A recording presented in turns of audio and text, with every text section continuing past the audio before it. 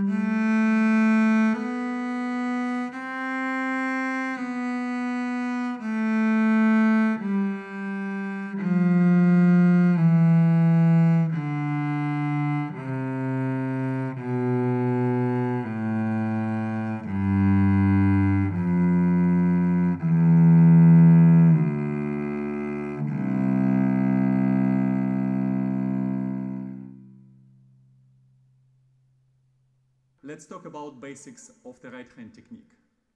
It is very important to check your bow hold. The common mistakes I see from beginners is that they turn the wrist like that, or even hold the bow in the fist.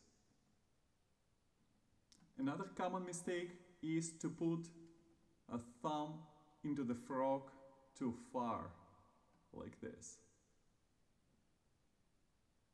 Try to avoid all those mistakes. Your fingers have to be in a fairly relaxed position. The wrist is going to change its angle many times with every bow stroke. So the proper way to hold the bow is going to be looking like that. But remember, there is no absolutely the best way to hold the bow. If you have a good teacher and this teacher is suggesting to hold the bow like that, or any other way, of course besides holding it in a fist, that follow direction. Our goal is to achieve the best sound quality possible, and whichever technique you use to achieve that is the best for you. In D major scale, the first finger and the thumb will stay in the first position, and you move the second finger like that, bringing the other fingers, the third and fourth, to the higher position.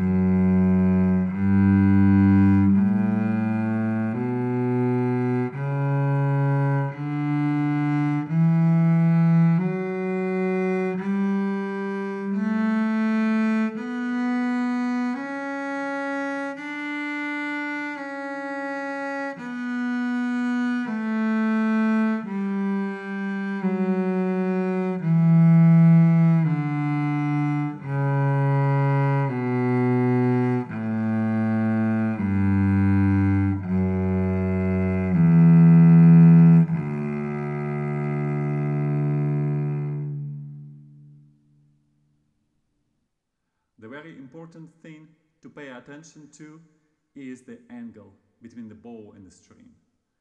You can see that the bridge is not straight. It has a round shape. This is why each string requires different angle of the bow to make sure that there is a straight angle between the bow and the string. Look what is going to happen if the angle between the bow and the string is not close to 90 degrees.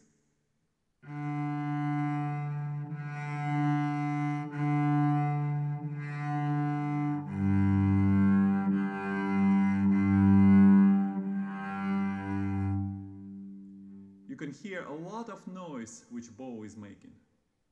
Now let's try to adjust the angle.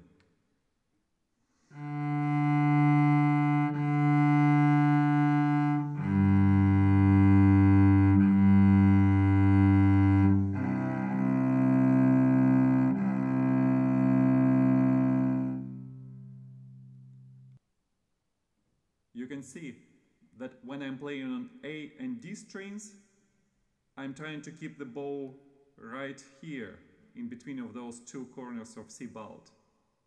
And when I play on lower strings, G and C, I'm turning the bow this way. So it is approximately in between of those two corners. So let's play A string again, D string, G string, and C string.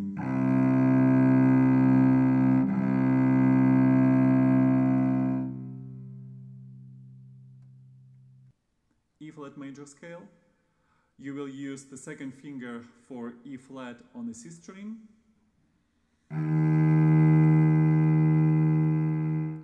And the same second finger to play B flat on the G string.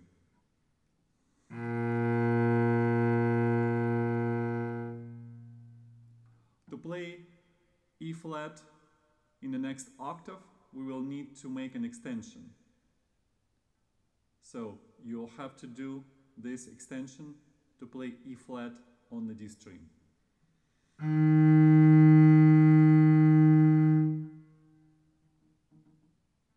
This time we will need to learn how to do a few new things. First of all, an extension to the half position.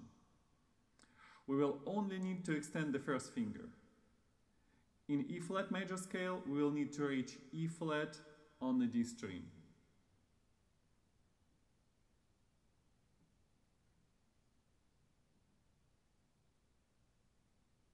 After that, we will play F natural, so the second finger is the whole step from the first finger.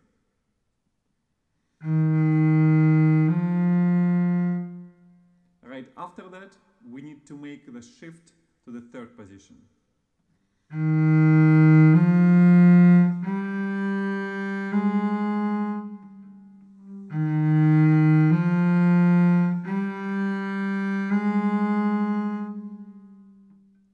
We continue in the new position, the third position on the D string, and then we make a shift to the second position on the A string.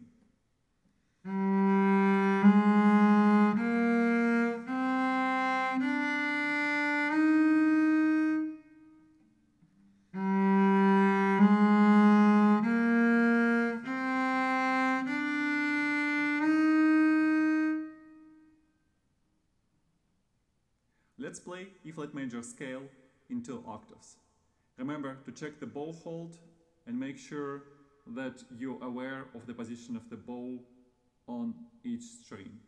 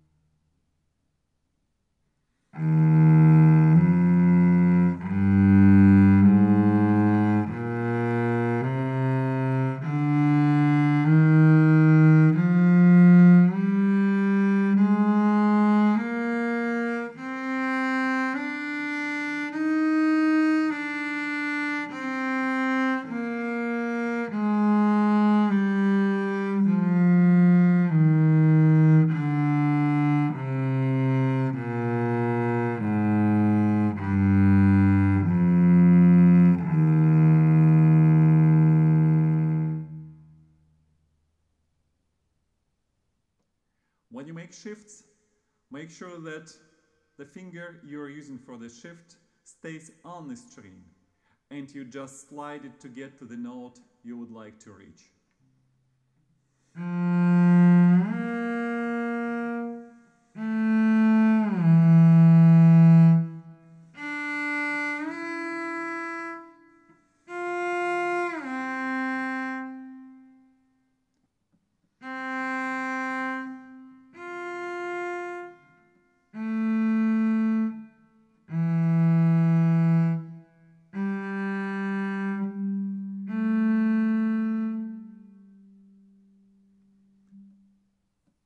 This is the incorrect way of doing it.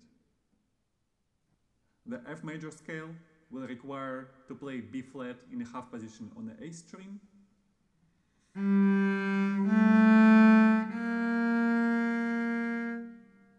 And you will have to make a shift to the third position.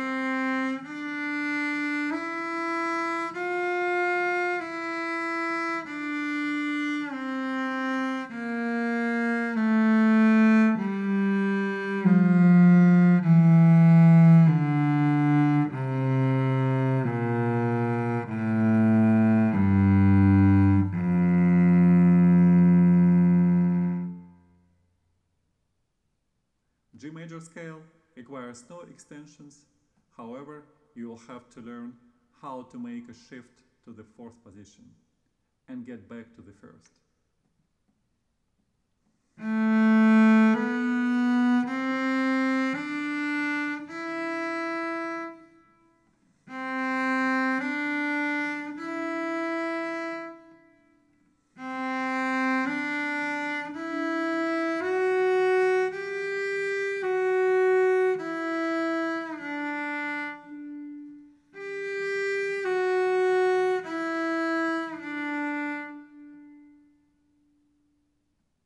You shouldn't be afraid of making shifts with slides or glissandos.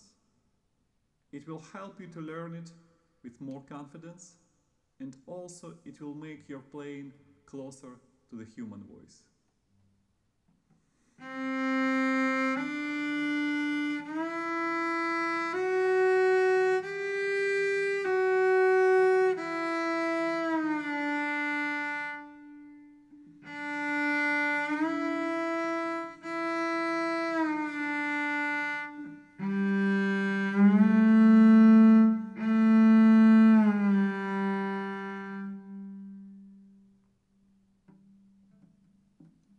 Of course, there will be time to get rid of this slide, so you will just learn to make it with a faster speed.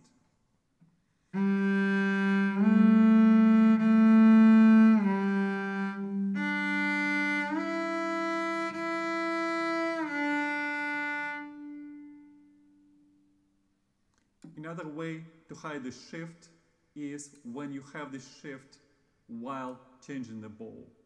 So the secret that you should try to make the shift exactly when you make a bow change. This way, when your left hand moves, the bow makes no sound and we cannot hear the shift.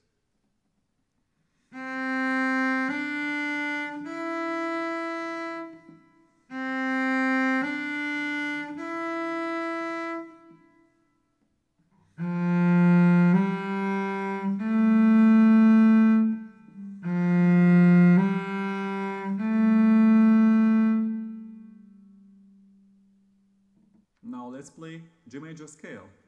Don't forget about pay attention to the bow hold, keeping the bow to 90 degrees straight angle to the string, and round shape of your left hand fingers.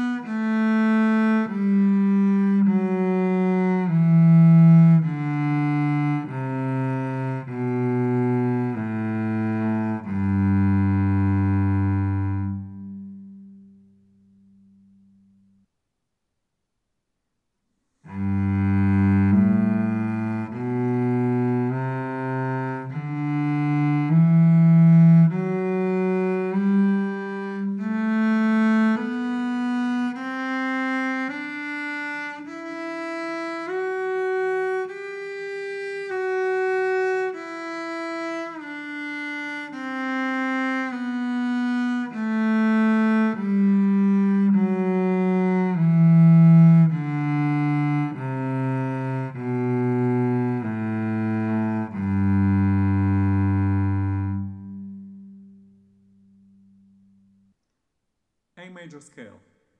You will have to use an extension on G and D strings. Also, you have to make 2 shifts on the way up on the A string. And the most important, you'll have to learn how to adjust your wrist and elbow position in order to reach F sharp and ultimately to be able to go beyond that.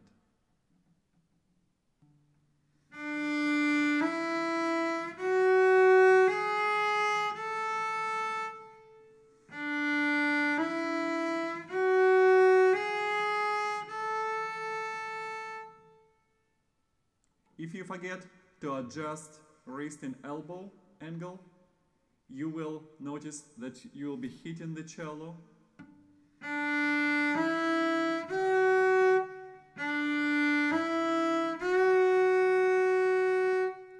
That will make it very difficult for you to reach higher notes.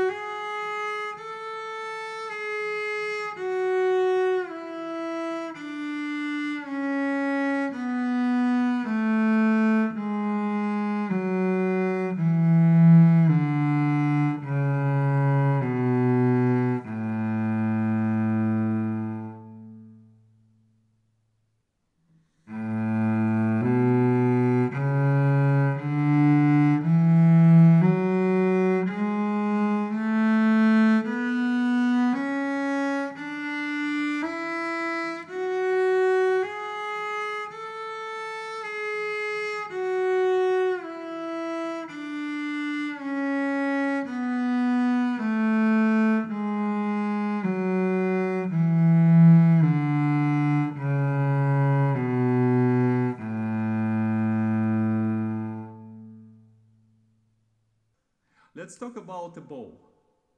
How are we going to use it when we play in higher positions? We need to think about the distance between the bow and the bridge.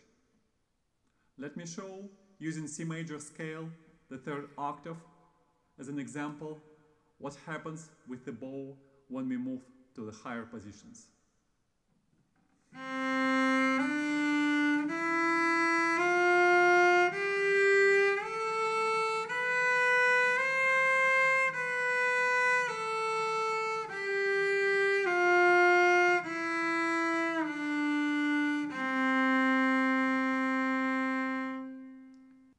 Did you see that I was moving the bow closer and closer to the bridge? The higher the melody would go. Let's see what happens if I forget to adjust the distance between the bow and the bridge.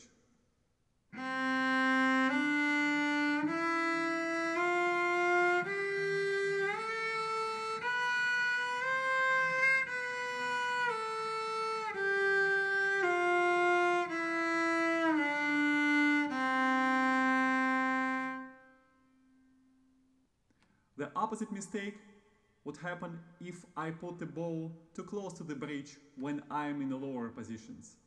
This way it will sound sul panticello.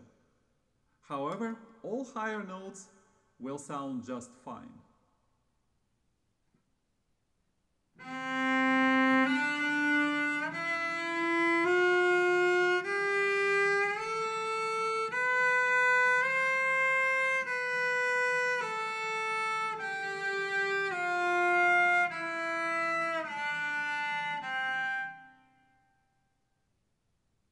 Oh, nobody would like to hear that. Well, now let's play a B-flat major scale. Just make sure that you remember to adjust the distance between the bow and the bridge when you play in higher positions.